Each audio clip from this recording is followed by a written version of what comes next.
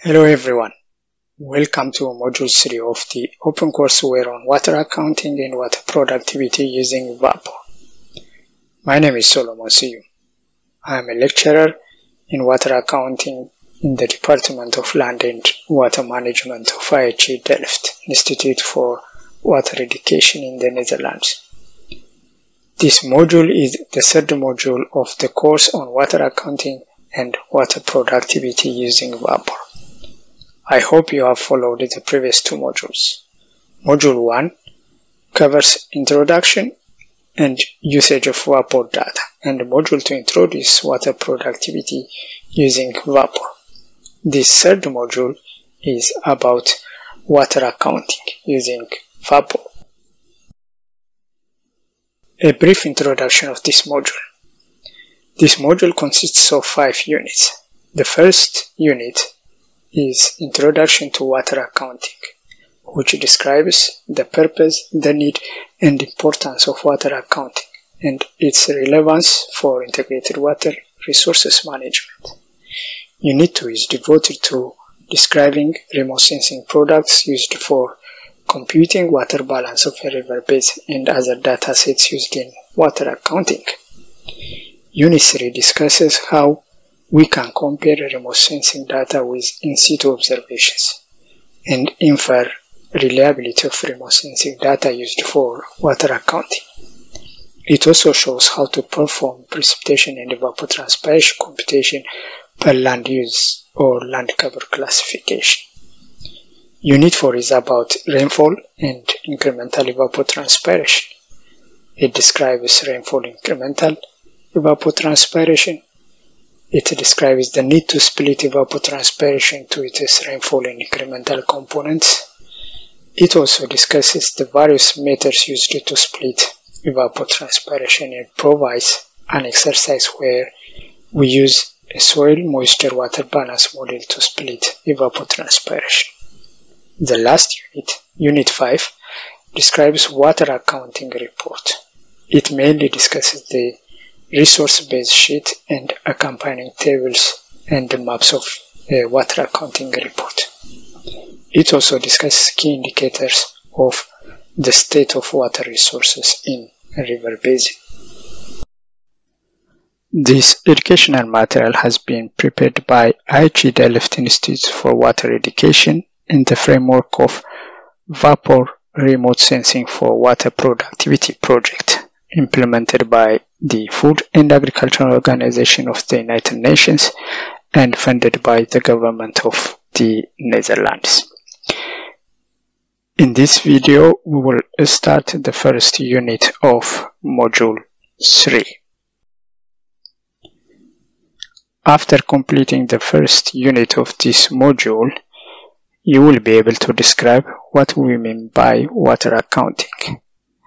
Describe some of the methodologies used to perform water accounting of a river basin, and also you will be able to describe the relevance of water accounting to integrated water resources management. Water is a unique resource. Everything in the planet depends on water for survival. Every organism, every individual and ecosystem on the planet depends on it. Water impacts all aspects of life on this planet. Because water impacts everything, if water is managed poorly and its shortage can lead to serious consequences. It can lead to disease and malnutrition. Economic growth can be affected. It can lead to social instability and conflicts. The environment will be negatively affected because of poor water management and water shortage. When we look at the global water consumption, it's doubling roughly every 20 years, more than twice the rate of population growth. The forecast is already in 2030, more than half of the world population is going to face water shortage.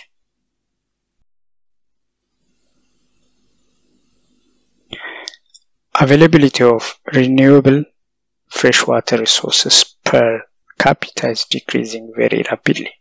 These limited freshwater resources are becoming more and more polluted.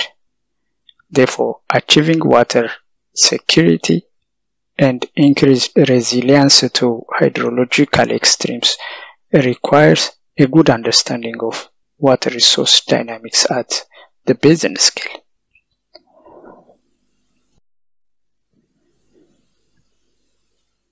Integrated water resource management calls for a sustainable management of water resources to ensure that there is enough water for future generations and that the water meets high quality standards. An integrated water resource management approach promotes the coordinated development and management of water, land, and related resources in order to maximize the resultant economic and social welfare in an equitable manner, without compromising the sustainability of vital ecosystems. Water resources management of a river basin requires monitoring water availability and water demand.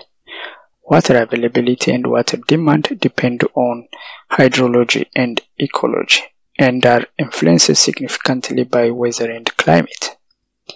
Integrated water resource management requires accurate identification and delineation of catchment and river channels within a basin based on terrain and slope. It requires characteristics of the basin such as soil, vegetation, lakes and reservoirs, and groundwater storage. It also requires information about water demand, domestic demand, agricultural demand, and industrial demand within the basin. Therefore, organized data and information at river basin level are key factors in order to implement integrated water resources management. Increased stakeholders' involvement in water management is vital for implementation of integrated water resources management. This need has been translated into legal requirements for public participation and transparency in water governance. The implementation of those legal requirements calls for making information about water publicly available in a clear and accessible way. Water accounting emerges as a useful tool to promote efficiency and transparency. Water accounting represents a way of compiling water balances in a defined domain, including different water use components, with a standard presentation format in the form of standardized sheets, maps, figures, and tables in a defined time step.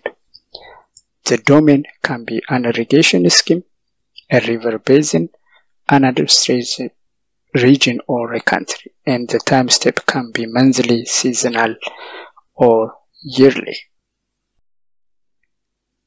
A more formal definition of water accounting is adopted from literature as the systemic acquisition, analysis, and communication of data and information related to stocks and fluxes of water in natural, disturbed, or heavily engineered environments within a geographic domain.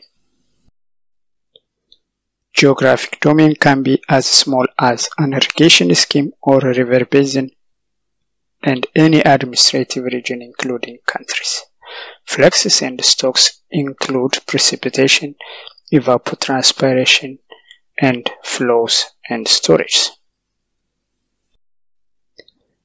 The data can be collected from different governmental organizations, ground observations, remote sensing, and modeling results. And the results are presented in different formats including databases, standardized sheets, maps, figures, and tables. There are various water accounting methodologies in use. However, we are going to discuss here only two of the methodologies, which are the System of Environmental Economic Accounting for Water, or SEA Water, and Water Accounting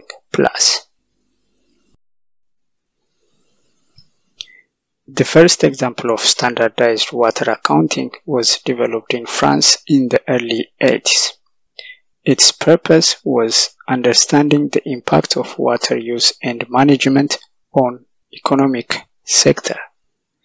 This concept was a foundation for the development of system of economic environmental accounting for water, SEA water. The SEA water framework considers the flows between the environment and the economy. The inland water resources system is comprised of surface water, groundwater, and soil water. In relation to the economy, it's represented by abstractions, imports, exports, and returns of the most relevant economic agents, such as households, the industry involved in the collection, treatment, and the discharge of sewage, the industry involved in the collection, treatment, and supply of water to households, other industries which use water in the production process, and to the rest of the world. The SEA has been designed to link the economic information with hydrologic information in order to provide the users with a tool for integrated analysis, and as such, it involves collection of very detailed data from various sources. To know more about the framework, you are referred to read the SEA water documentation. Solving water problems requires information from many disciplines, and the physical accounts which describe sources and use of water are the most important foundation. The information has to be coherent and harmonized in order to provide an integrated picture useful for the assessment of the problems. Water Accounting Plus is a water accounting methodology developed by IHE Delft in partnership with IMI and FAO. The geographic domain for Water Accounting Plus is a river basin, and it uses mainly data from remote sensing products and other open access spatial databases and information. When data is available, the remote sensing data are validated using ground-based observations and literature values. The data collected is then analyzed through standardized analysis method using open access programming tools and scripts. And the results are reported using standardized overview sheets, maps, tables, and graphs. The outputs of Water Accounting Plus provide general overview at river basin scale of overexploitation, manageable versus unmanageable flows, exploitable flows, reserved flows, utilized and utilizable flows. Water Accounting Plus discern between landscape evapotranspiration from rainfall and incremental evapotranspiration from natural and man-made withdrawals. It also distinguishes evapotranspiration for different land use classes with different management strategies. It tracks surface and groundwater flows as well as water supply and return flows. Some Water Accounting Plus output examples from the FAO Water Accounting Report on Nile River Basin. The map shows the precipitation minus evapotranspiration for the year 2018, revealing where water is generated and where it is consumed. The bar chart shows precipitation and evapotranspiration per land cover classes, indicating which land covers generate runoff or consume more water than available through precipitation. The table shows key indicators for the basin water resources status. We will discuss these indicators in the last unit of this course. Lastly, some of the reference materials used to prepare this presentation are listed here. This is the end of this short video. Thank you for your attention, and I hope you gained some insight about the role of water accounting in integrated water resources management. In the following unit, we will discuss about one of the main subjects of hydrology, water balance of a river basin. And I hope to see you in the following unit.